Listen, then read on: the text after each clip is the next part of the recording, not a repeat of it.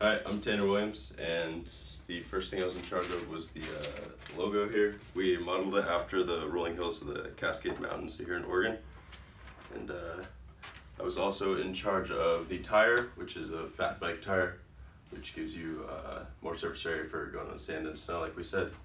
I was in charge of the rim as well, and then the brake, which we use a disc brake instead of a regular brake so that it is more efficient in braking. Hello, my name is Ryan Lambert, and for this project I was responsible for building the seat, as well as this seat post, as well as the handles, and then the handle stem, and then also I was in charge with the main body frame of the bike.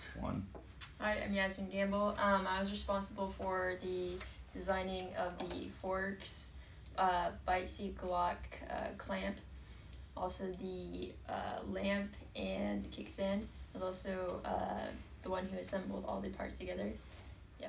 Hi, my name is Colin. In this project, I was responsible for the entire crankshaft system, which involves the crankshaft, the pedals, the main pin, the main gear, and the speedometer. I was also responsible for the photorealistic rendering.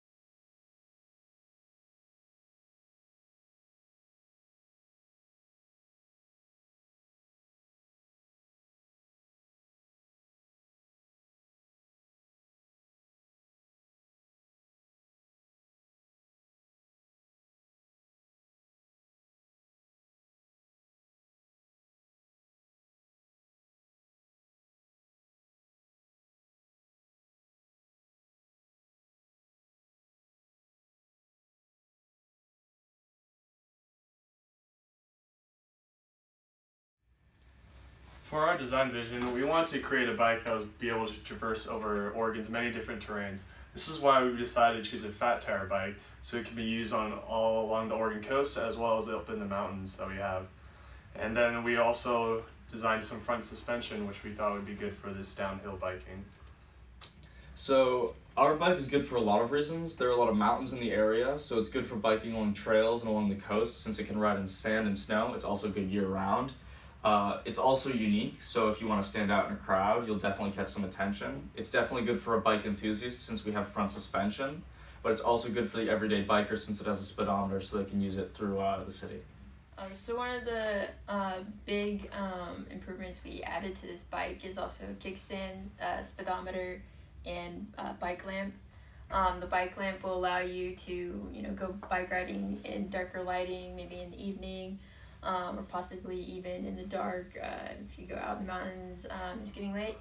Or also the speedometer to regulate your speed, know how fast you're going. Yeah, just to also see when you're gonna need to start braking if you're going down a hill. And also kickstand is convenient for when you want to get off your bike. You don't want to lay it down, scratch it.